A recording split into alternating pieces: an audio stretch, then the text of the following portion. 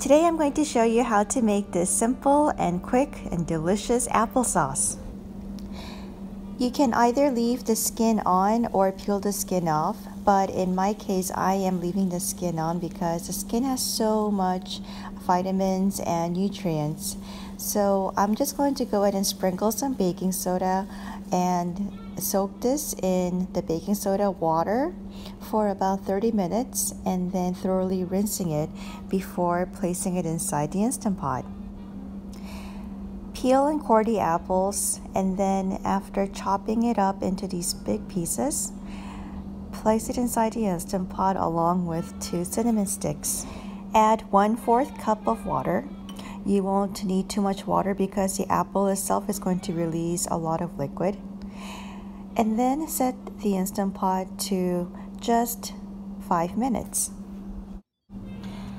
After doing about 2 to 3 minutes of natural pressure release, do a quick release and then take off the lid and then take out the 2 cinnamon sticks.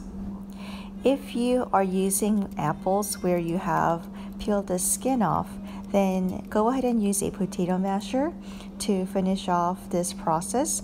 Otherwise, if you have left the skin on, it's best to use a immersion blender, and that way you can get a better consistency and not have these layers of skin still inside the applesauce.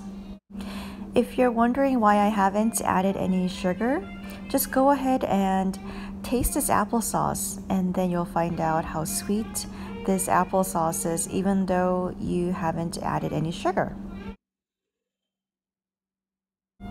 Well, I hope you guys enjoyed this simple 2-ingredient applesauce recipe and how delicious it is even though we haven't added any sugar or any other spices.